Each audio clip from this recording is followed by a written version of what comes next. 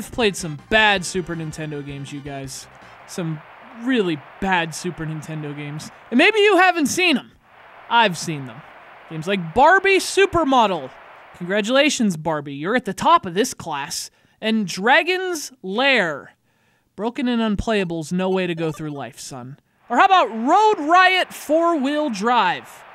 Actually, there's no record that this game was ever even completed. And I wish they hadn't been. None of them. The whole lot. These are some wretched Super Nintendo games. But then there's this. Super Play Action Football. 0.0. So you start this thing up, and this asshole immediately throws a ball at you. 1, because he's an asshole. 2, because Nintendo had a secret contract, where if you published a game for the Super Nintendo that didn't utilize Mode 7 technology, your entire family was literally burned at the stake. Anyway, it turns out that it's also an omen, because this game throws lots of crap at you. You start it up, and you're asked a series of questions, not unlike a detective asks someone who he's about to throw in jail for life. Once you've answered them, the game finally starts, and then we get our first glimpse of these people. These are what you might call eyewitnesses. Anyway, once the Miranda rights are out of the way, you actually get to play this fucking game, and then you immediately regret doing so. You know what they say about first impressions? Well, Super Play Action Football thinks that's all bull***, because for its first impression, it gives you this wonderful vantage point. Hey, look at this! So it's like the camera is a GoPro attached to a dead guy's forehead. It's at this slanted angle. It's just... I mean, I have no idea who thought this was a good idea. And in fact, I refuse to believe anyone did. Like, this had to be a joke.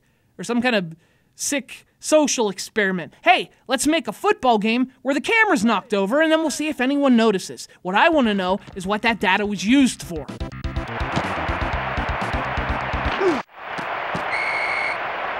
So, it's basically the software version of a cramped neck. Boy, that's great. Hey, how are the game mechanics? Oh, well, they're like the software version of John Madden. They don't make any sense and they stumble around like a penguin.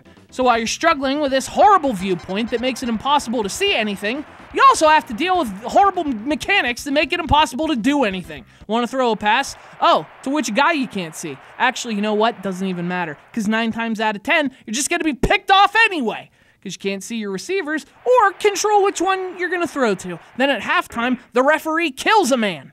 And then your teammates weep. And the eyewitnesses eyewitness. Hey, speaking of witnesses, your only view downfield is this dot matrix in the corner. So much for witnessing anything. Conveniently covers up half the field that you can see.